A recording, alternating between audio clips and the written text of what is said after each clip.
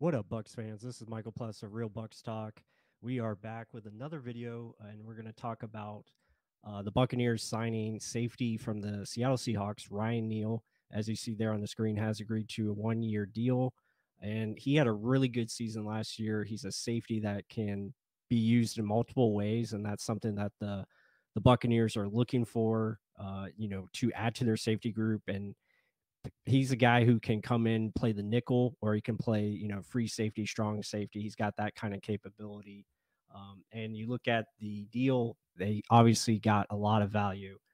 As you see there, he signed for the veteran salary deal. So very minimal salary, and it's not going to cost a lot for the Buccaneers to have him this season. So with that said, again, it's a really good move. I think this is a move that sets the Bucs up for flexibility in the draft that's coming up, and it gives them a very legit piece to pair with Antoine Winfield Jr.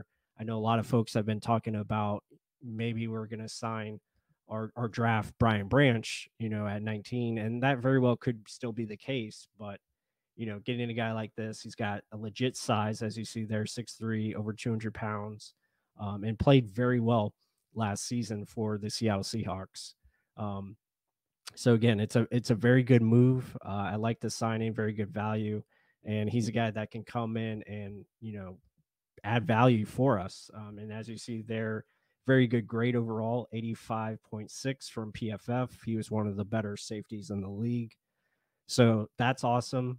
So yeah, really good move on their behalf, and gotta like it. I think so far this offseason for the Bucs has been a very successful one, especially with the limited resources that they've had.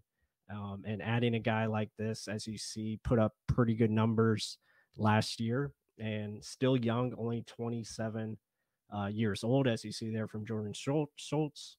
So yeah, really good move. I like it. I think it's going to add to our depth.